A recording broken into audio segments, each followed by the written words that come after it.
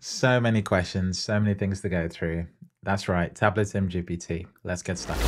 Okay, so to get to this point has taken me around about a week, and throughout that journey, I've gone through peaks and troughs, and I'm here to essentially cut out all of those and give you the shortcut to how this is working and where TableauTim GPT will actually go in the future. Okay, so the first step is, what am I looking at? Well, I'm looking at a GPT, which is what OpenAI are calling them, that is deployed on the Chat GPT store. This is something that OpenAI announced last week. And as part of that announcement, they actually announced a whole slew of changes. One of them was an enhancement to ChatGPT itself, giving it the ability to search the internet. The other was an increase in the number of tokens. So you can essentially feed it more text or feed it more information per query, which is a pretty big change. And then on top of that, they've also opened up this possibility for an app store like ecosystem. And they've allowed people to create their own model. And this is only available through ChatGPT Plus, essentially. And I actually had to shut down subscriptions and signups because it just got out of hand. And basically, they didn't have enough servers to meet demand. So they've shut it down for a while. So if you're not already in this, you just have to wait a while. But I'm going to show you through what it takes to kind of make a GPT. And I have to be upfront and tell you that I don't think this was as amazing as it initially sounded, and I'll get into that in a second. Now, how do you do this? Well, it's quite simple. If I open up my side pane here, you can see that I have some GPTs, but if I go to the Explore tab and push this back so we can get the full screen, you can see that I have some recently used GPTs.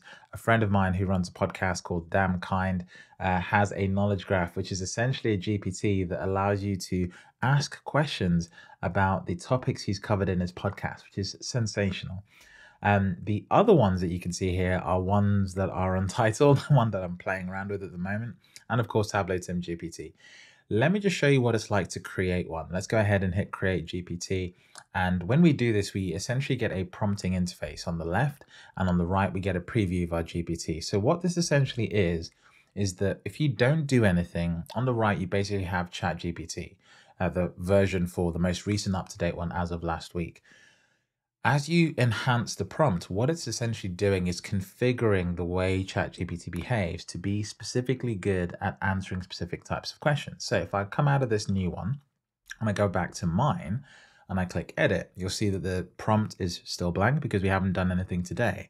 But if I go to the configure tab, it's got the configuration for my GPT. So it starts off with a name, pretty easy, a description, and then you've got the instructions. And the way the instruction is built is essentially by taking your prompts as you walk and talk through that chat interface, and it summarizes it down into a paragraph based on things you've said. And you can also change this yourself. So you can see that I've pointed it to specific things. I've told it to go and look at certain things. I've given it certain pages. And then as you go down, you have things which are conversation starters, things that people can ask to give them hints about what your GPT can do. And then came the bit that I think excited me massively, which was the knowledge section. What you can do with the knowledge section is essentially feed it information. And what it does, what I thought it initially did, is it was going to train itself on that knowledge, but it doesn't actually do that. What it does is it searches the knowledge during the query. So it's a bit like you've gone out and got a certain piece of information and you've put it as the context of your GPT. And you're going to get it to search that information whilst using ChatGPT's own capabilities. On top of that, it's going to go out and search things on the internet, and it's also been updated to April 2023, so it's going to be up to date. And then on the bottom, you have the capabilities. One of the changes they made was they made the GPT context understand image queries and code interpreter in one context, which means you can be having a conversation with GPT, get into, let's say, a mathematical problem, use code interpreter to solve it, go back into the conversation, and having had that conversation, use the information you've garnered and ask it to create a graphic from that. So it can kind of do all of that work in one context. No need to kind of switch between tabs and move the information around. So that sets the context. The final thing that's super important here is this small bit at the bottom, which is actions. And this is really where the power is, because what you can do, you can go and get essentially API systems that have been set up to work with the OpenAI schema. So an example they showed off was getting Zapier or Todoist or a tool called Retool to essentially integrate with ChatGPT so you could perform actions whilst in your GPT. So you can kind of make very specific things. A good example is, for example, sending information to a Google Doc. that isn't a good example of an action. And it's got all the things you'd expect, including authentication as well. So you can actually get this to authenticate with systems that you're familiar with, or you can build your own OpenAI schema, set up an API and get it to work. You of course need a privacy policy and everything for that to kind of play ball, because of course you're going to put this in the marketplace. So you will need a privacy policy that people adhere to. But that is the configuration. Now, in the context of TableauTim GPT, what I was going to do, and what I thought this system was doing, was essentially taking what I was putting in here and using it to retrain the model. The reason that's probably not possible, because if you imagine how many people are doing this, they're all going to be putting their data in. It just costs too much to retrain the model and everything we're throwing at it. So they might use it for contextual information. But what does make sense is searching and sort of refining and honing down the GPT so it knows where the context should be. And that's kind of handy. So what I initially did was I took the top 50 videos on my channel. Between them, they've got about 2.5 million views. And I took the transcripts from those, and 10 transcripts at a time, I merged them into one file. And so I've uploaded these files here, but you can see that you're going to see the result. It's not actually that helpful because it's actually quite a lot of information to search. Bearing in mind some of these transcripts, one of them is like 4 hours long, another one is like 2 hours long. They're not easy to search. And so I kind of missed the trick here. And where I think this tool is really good is actually building smaller, more precise GPTs. So what I'm going to do is I'm going to take TableauTim GPT down a separate path. And there's one huge detail here, which is to do with copyright and content ownership, which I'll come to in a second. I'm 100% convinced that, if I don't do this to my own content, someone else will. So I'm researching and figuring out how to do this the best possible way so that I come out with the best version of something that represents my work. But there is a ton of information out there that, I don't own, that I think would be absolutely fantastic, maybe owned by other content creators, maybe owned by Tableau. And I hope they're thinking of capabilities like this as well, because what I could see this being really good for is smaller, more capable capabilities. A good example is, let's say I want to learn LODs, and there could be something in the GPT store called Tableau LOD GPT. And if you're stuck, you can go to it and ask, hey, what can I do with level of detail calculations? Where this gets powerful is if you can take that and embed it inside of a dashboard and embed it in the sort of creator experience, you can actually have that GPT live alongside the data and the context and help the user work through these problems. Another example, Tableau conference has finished. You've gone to a few of the sessions, you've taken notes, you've gone to the keynote, and you want to create a GPT that helps people understand what happened at conference. You could do a Tableau conference 2024 GPT, and you could essentially have a conversation with it. You could talk to it and say, hey, what happened in the conference? What were the headline things? What are those features? Tell me more about them. Explain how they work. How could I use it in my context? Really niche, really sort of small defined concepts. And the idea is you'd have an army of these GPTs doing lots of different things. And I think that actually makes a lot of sense. But that's not how I set up this particular system. So I've got a huge problem because with over 450 videos already sort of created here on YouTube, the transcripts are pretty easy to generate. I have a way of doing that, so I'll get onto that.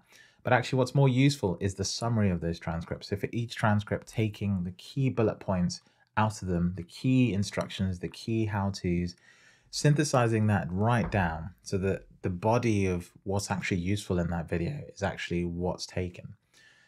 And then having done that, build a sort of library of information based on my content, and then have this GPT actually use that. And then further down the road, I anticipate you'll probably be able to train your own model at some point. So we'll be able to enhance that, keep going further and further. So that's where I'm going to take this. I'm not going to launch this.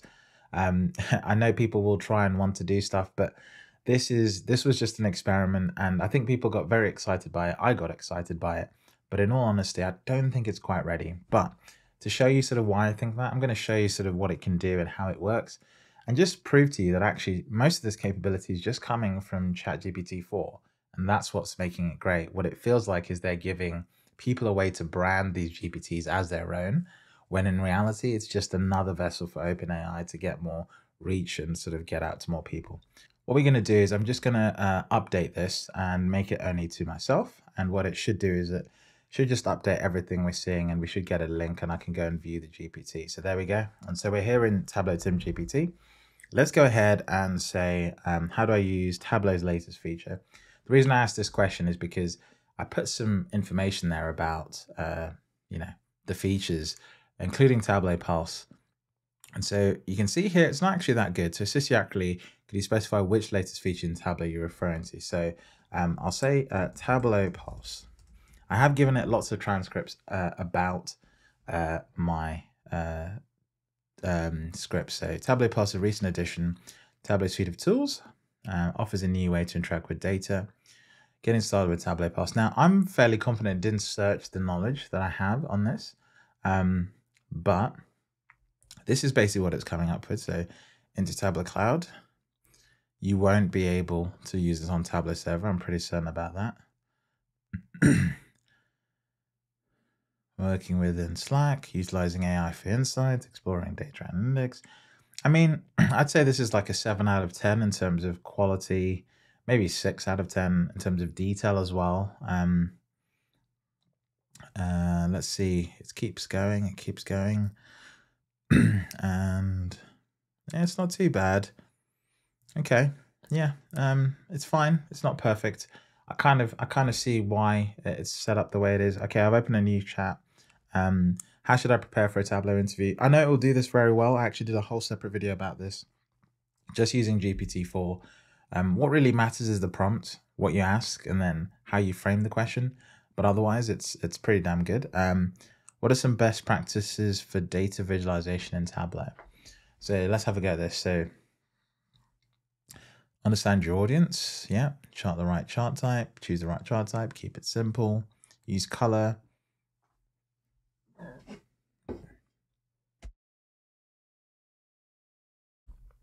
I mean, these are all good. I like all these, but the detail in them is what's really, really tough, right? So the interesting thing what I haven't seen today is I haven't seen it search my knowledge. So either it's got that in context already, or it's just feeding off its own knowledge. So that's another example one done.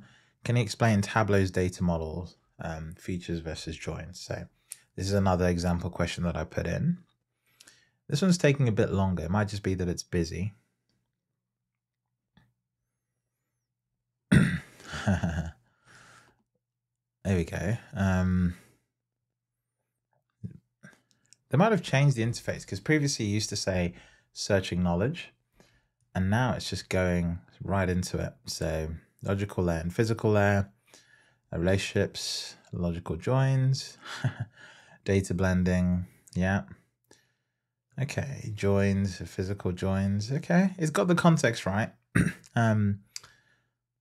Because this was updated in 2023, the OpenAI GPT-4 model was updated up until April 2023. I think it's just scraped the Tableau website. This is almost too fast and too good to have been from my transcripts, definitely.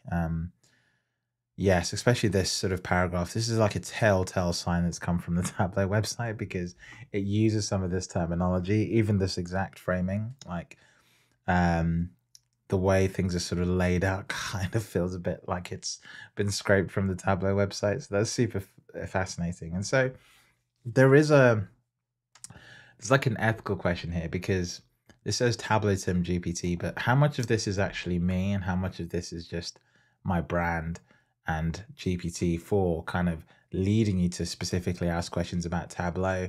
You might associate its performance with my content, but in actual fact, there's no clear way of knowing how much of this is based on my content and how much of it is just based on ChatGPT scraping the entire internet without people's permission, for the record, and using it to their advantage. So yeah, I think the legal sphere on this is going to be absolutely wild. But thankfully, at least with my own content, this is going to be super easy to do, and I can play around with it. That does bring me to the point about content. I think there are going to be people building GPTs just by going off and scraping blogs, scraping websites, and not really asking permission. So I think that's just something to be wary of. If you if you've been making content about a particular thing, just be prepared for people to just wholesale copy it. The reason I say that is because this is exactly what TikTok and YouTube Shorts mostly are at the moment. You go and look at some of the most viral content. It's not actually been created by the people posting the content.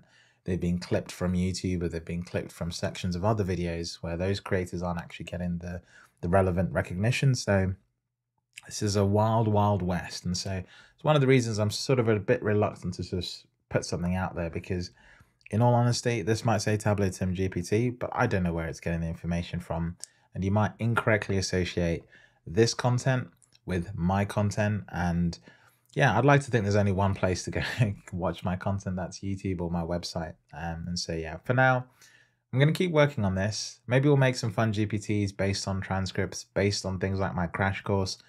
Maybe we'll do some more specific ones, and I'll brand them specifically that way. But I think until I have a way of dialing in how much of my own content goes into this knowledge, I'm probably going to stay off for a while.